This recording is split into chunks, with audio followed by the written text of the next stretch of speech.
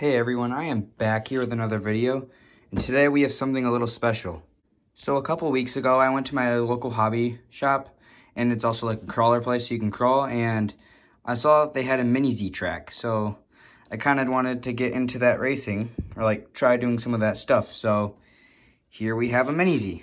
So let's unbox it.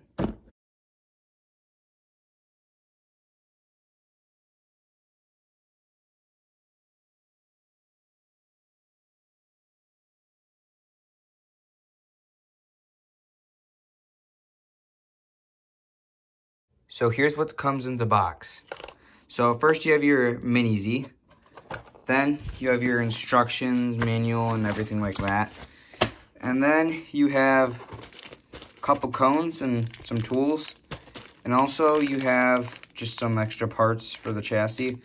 And I guess one of these is to help make the chassis a little narrower if you're gonna run a narrower body. And then also you have the remote down in there. So let's get this all out. So here's the transmitter it comes with. It's the KT531P. It's a Kyosho transmitter. I never had one like this before.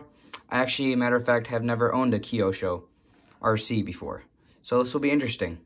So here's the instruction manual. It has like the parts for it, or upgrades, or what the transmitter does. Just all what manuals have in them usually.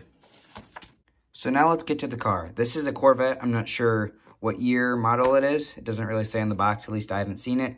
But one of the reasons why I got this is because of the color, and this one actually comes with lights. So this will be interesting.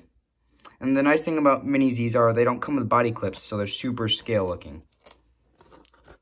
So let's get this out of the box. So in order to get the car out, there's just a couple of twisty ties, and then it should be free. So the car's out, and now you have to cut a couple zip ties and get the twisty things out.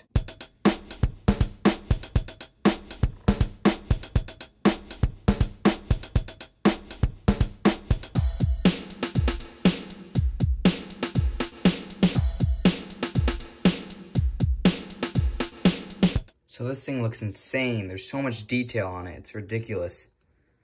And all the lights up in there too. Took me a while to get the body off, just to get used to know how to doing it. And all this thing actually takes is 4 AAAs, I'm pretty sure. So that's pretty nice. And I actually have some rechargeable ones, so I can just recharge them when they're dead. So here's the inside. There's the motor right in the back because this is 2-wheel drive. That's what most people use for racing. And there's one spring right in the middle. And I guess there's like these other kind of weird things that they use for springs up front. Right there. So, yeah, this will be fun to get into. And here's the lights too. So this will be pretty sweet when we turn it on. So once you first turn it on, it will be in training mode. So it will be slower, but you can switch it. But first, I'm going to start off in training mode.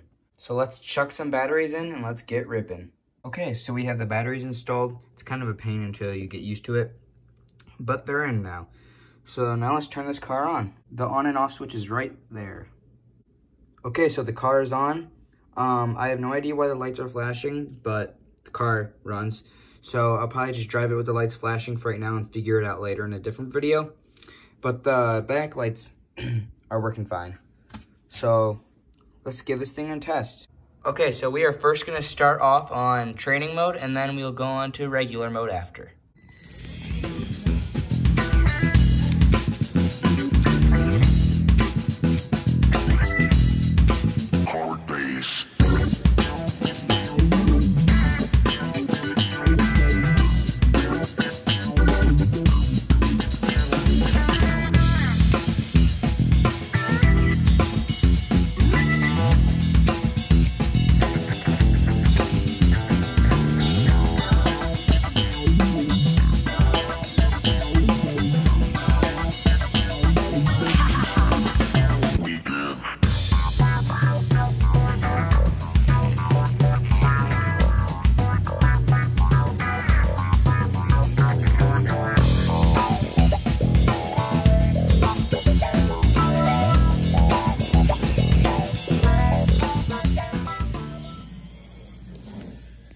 Okay, so now we are gonna put this in regular mode. After training mode, we got a hang up training mode pretty good.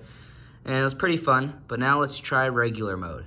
Okay, to take it out of training mode, you have to hold the trigger all the way back, turn the transmitter on, then let go, and wait a couple seconds till it stops blinking and is like this.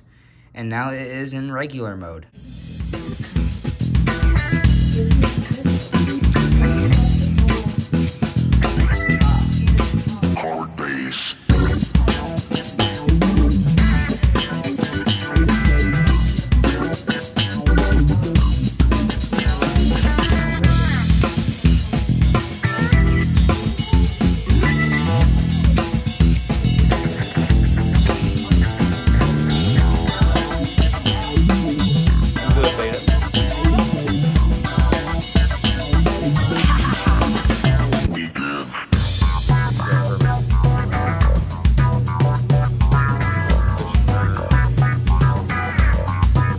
Okay, so a couple cool things I found out about this car is you can actually adjust the lights to make them either blink slow, fast, or none, which is super nice. All you have to do is just use the channels right here.